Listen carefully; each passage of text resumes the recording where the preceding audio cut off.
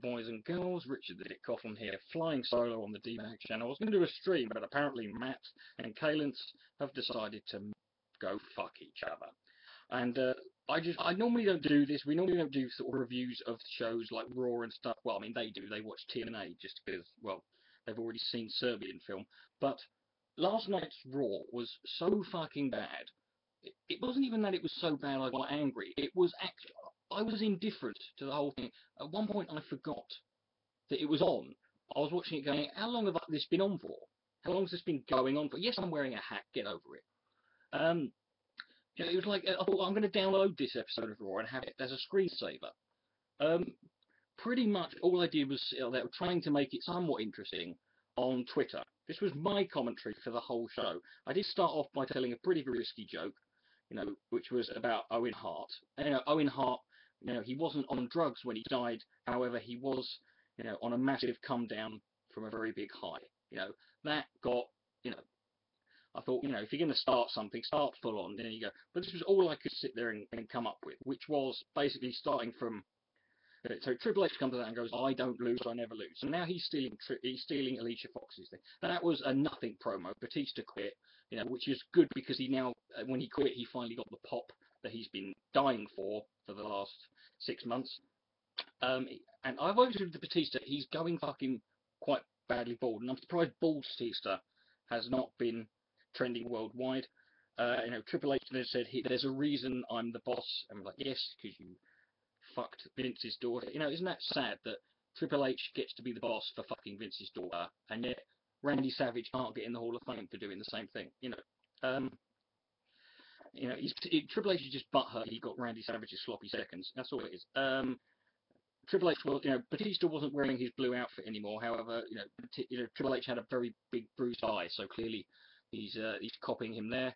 Batista said, "I quit," and yeah, Batista quit. And so I had an idea for maybe, you know, what if we had CM Punk versus Stone Cold versus Batista in a ball on a pole match. The winner is the guy who gets the ball and then takes it home. Right. And there was an unintentional bit of humour from Michael Cole when he said Batista just blew up. And then I started thinking maybe he could go into blue movies. He could be, you know, Blue Batista, you know, the blue movie. I don't know. I'm trying to think. You know, Black and Blue. His load. You know, he could team him with Biggie Langston in a team called Black and Blue.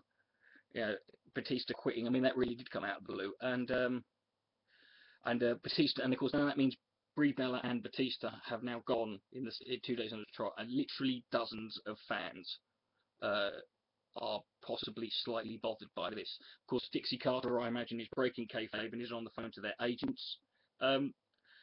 And then I was trying to then I was so bored. I was trying to think of, you know, alternatives for Wade Barrett. Like, he comes out, instead of saying I'm afraid I've got some bad news, he comes out and says, with a load of rabbis that are crying, saying I'm afraid I've got some sad Jews. Or he comes out and in a pair of flip-flops, going I'm afraid I've got some bad shoes.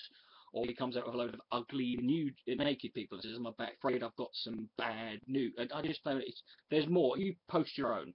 Come up with your own fucking ideas. Someone did post a response saying, you know, oh, you know, Batista, Stone Cold and CM Punk could be the wife beater. And I did mention that Batista, you know, if he beats his wife, at least, you know, her eyes will match his wrestling gear. Yeah. Then Michael Cole says quite simply, Batista just quit Evolution, so he's officially a creationist. This is seriously how bored I was. Right? It was like, have you ever watched a TV show and it's you forget when it started? It's like I was watching fucking, you know, Neil Kinnock was the leader of the Labour Party when this fucking thing started. The crowd was obviously completely and utterly incompetent because they were cheering for Sheamus, and you can't spell Sheamus without shame and us. I did mention one thing, and I found this out when I went to Raw in London. I found it funny that they searched all of the fans for drugs on the way in, and yet RVD is on the card. RVD, someone mentioned about RVD having a streak at WrestleMania, which is 4, so I figured if he loses 20 matches in a row, then he'll have 420. So Damien Sandow comes out for a nothing segment. You know, he's now jobbing without even getting pinned. I also had an alternative now. We could, you know, for the Shield, which is, you know, TNA could rip this off, and it's basically Charlie Uniform November Tango Sierra. Then there's some terrible Bo Dallas puns. I'm on a Bo Dallas diet plan. I'm Botoxing. Also interesting, I found it interesting that the WWE.com website is referring to Kofi Kingston as the Dreadlock Dynamo, which is interesting because he actually doesn't have dreadlocks, and he also isn't a fat bloke wearing a light bulb dressed as a Christmas tree singing opera. Bo Dallas at the Bo2 Arena.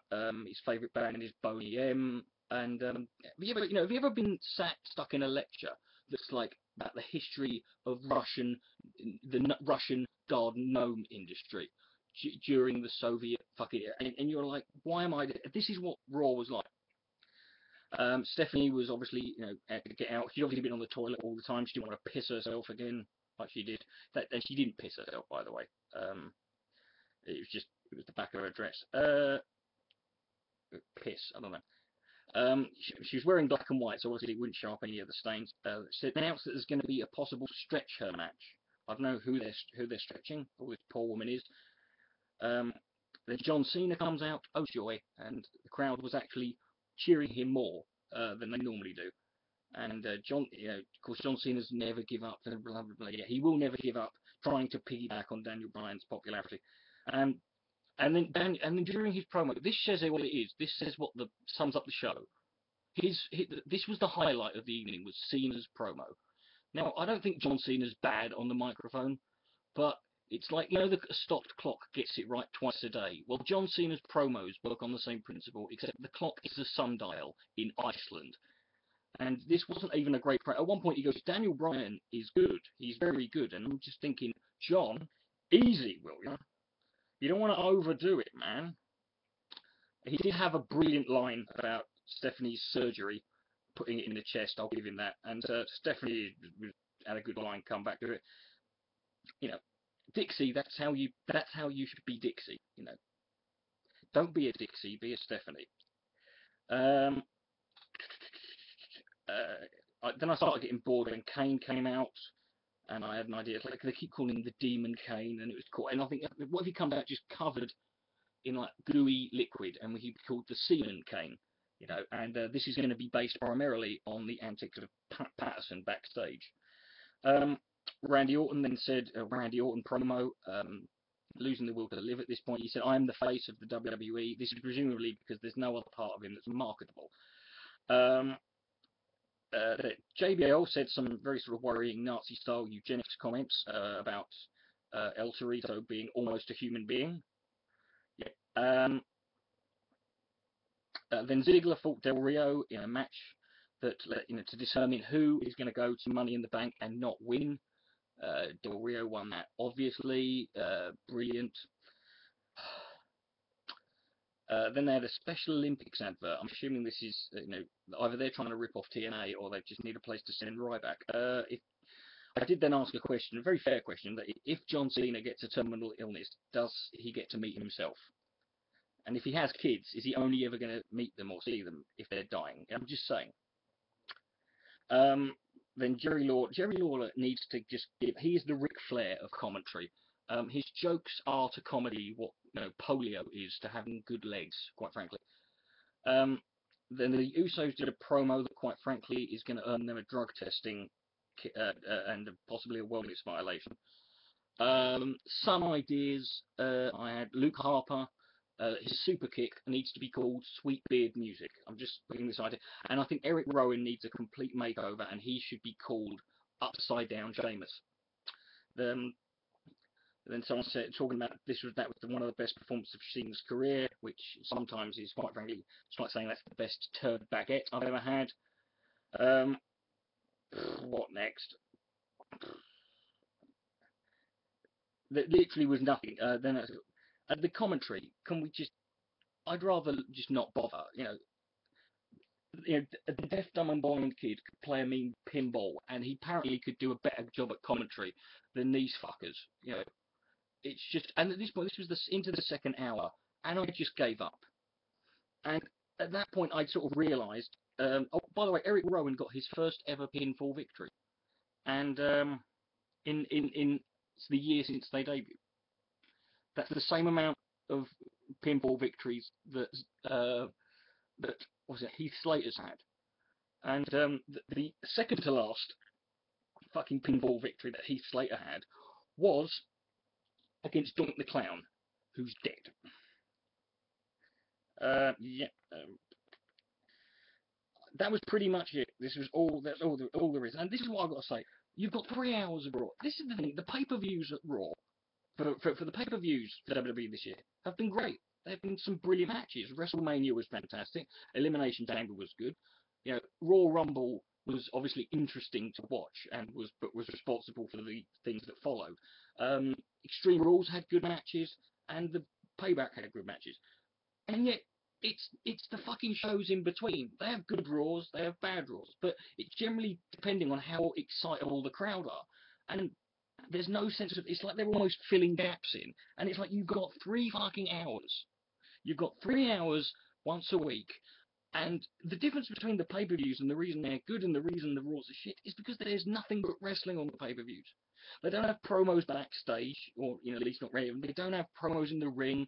They don't go overboard with any sort of comedy segments in between.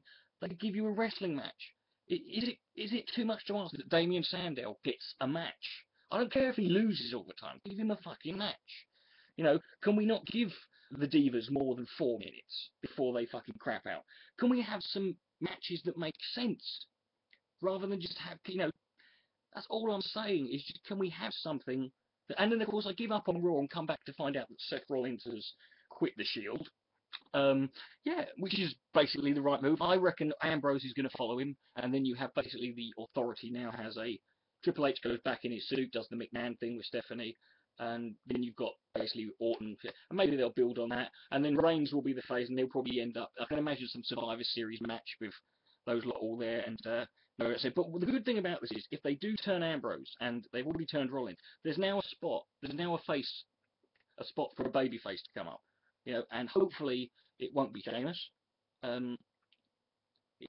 Please don't be fucking Sheamus, but anyone. But there's a spot now there, and if they turn Ambrose, then you've got like a sort of old school corporation-sized faction, and then you can bring up some other guys who are going to be faces. Cesaro would be one pick, maybe Bad News Barrett, who would maybe bring up some. I don't have a clue, but just not RVD, not Sheamus, and definitely not fucking El Torito. That's it for me. That was my review of Raw. Try harder, please.